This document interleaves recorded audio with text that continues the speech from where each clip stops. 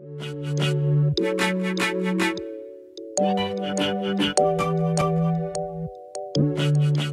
today's video, we will introduce the Zhiyun Smooth X Essential Combo and the Smooth XS.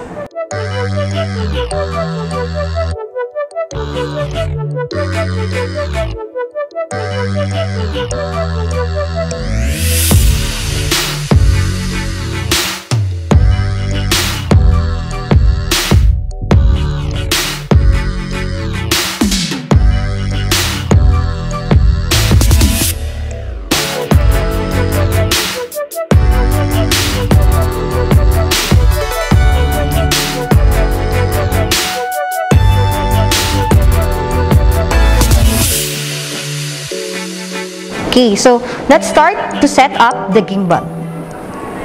Okay, so inahin natin si Smooth X.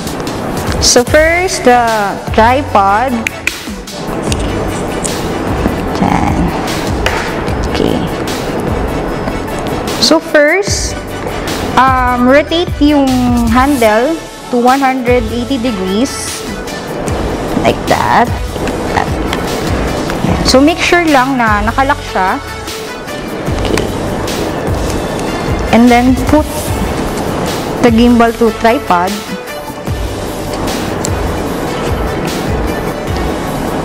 Okay. So, make sure lang nakalock lahat yung gimbal. And then, next, the Smooth XS.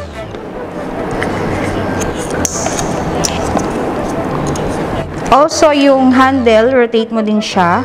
Like, ganyan. And then, slide up.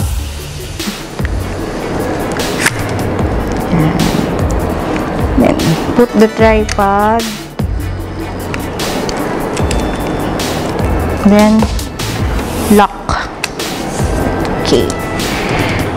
Smooth XS and Smooth X has 2-axis stabilization.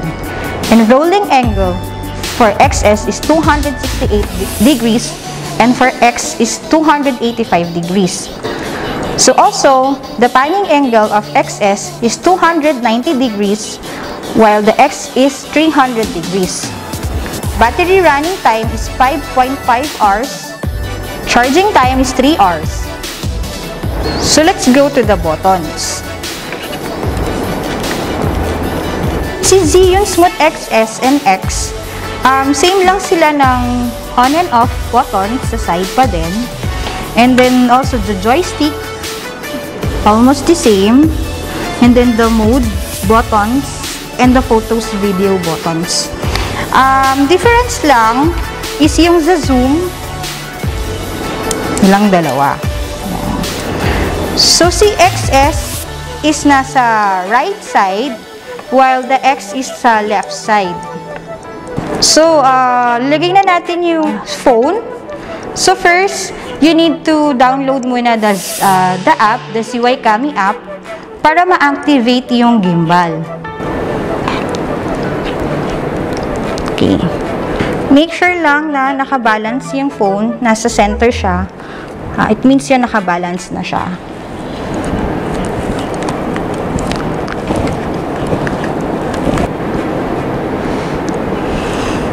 Okay, so make sure lang na naka-open yung ZY Kami app for activation ng gimbal.